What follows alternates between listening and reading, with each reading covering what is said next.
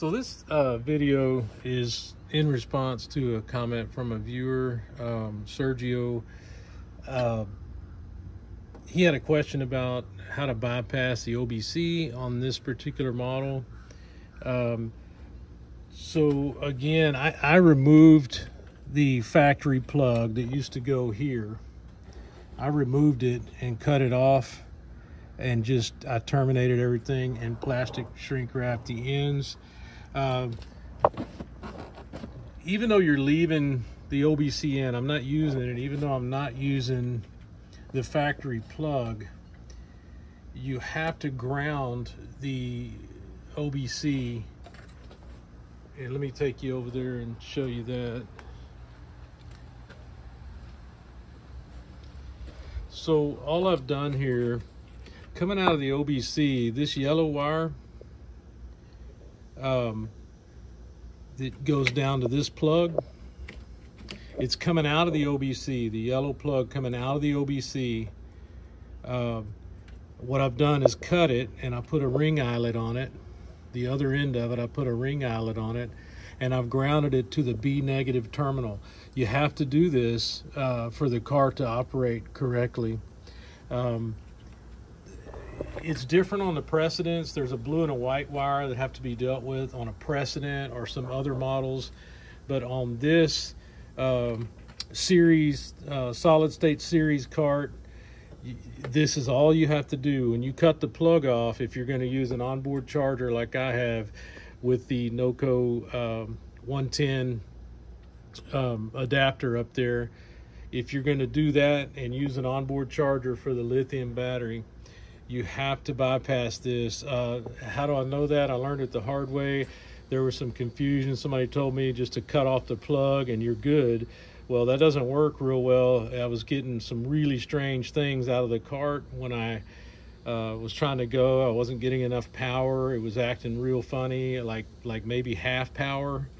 So it was not working, and it took me a while to trace back and figure out what I did wrong. But the solution was, that's a negative. The way the OBC works is on a negative ground switch. So just like I said, cut this yellow wire, and you can cut it wherever you want. I did it, right here. Other people do it other places. I cut it right here. This is no longer being used. It's no good. I just leave it there. It's not hurting anything. It doesn't do anything else. It's completely disconnected. But the wire running to it needs to be grounded. So that's what I do. So Sergio, I hope you still not having problems. It took me a few days to get this video out. Just cut your yellow wire, terminate it with a ring terminal, and put it on your B negative. And you'll find that the cart will operate smoothly just like that. This is no longer an issue. Some people take them out. I didn't even bother taking it out. It's unhooked. All the wires are unhooked. I could probably just take it out. But I was told just, basically leave it in there, and that's what I did. There's a big hole there if you don't. So anyway, that's how you bypass the OBC if you're going to remove the plug. Now there's other methods. If you want to continue to use, and you're not using an onboard charger, if you want to continue to use that, there's methods where all you have to do is take the fuse out of the factory charger, and then you're going to run a ground to your negative battery post. There's plenty of videos on that. There wasn't any videos on this particular model for,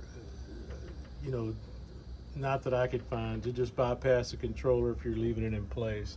But it works fantastic. I think I had another question about my 12 volt converter. It seems a lot of people are converting their carts, and there's always a question of, how do I get power to it or whatever. So what's happened here, and I addressed this in a previous video, is I relayed my switch. It's to the cold side of the switch on the dash, and when you turn the switch on, it activates that relay which turns on the converter and sends power to that 12-volt fuse block, and that's what powers all of my accessories. Now this cart from the factory had a fuse block mounted right here, and it was just kind of an open fuse block, and it had 4 or 5 prongs on it. I took all that off and attached whatever was on that fuse block. I put it here.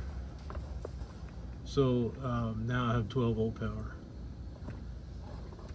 But basically, you know, there's no need to do anything else. The only thing you should have on your terminals at this point is the main lead coming from the, you know, positive solenoid.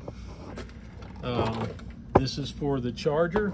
It goes to the onboard charger, and this goes to my 12-volt converter.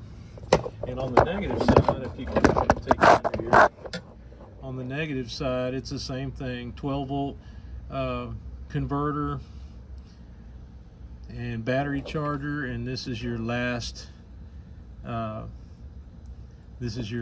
negative terminal from your lead acid pack. And that's about all there is to it. Hope that helps.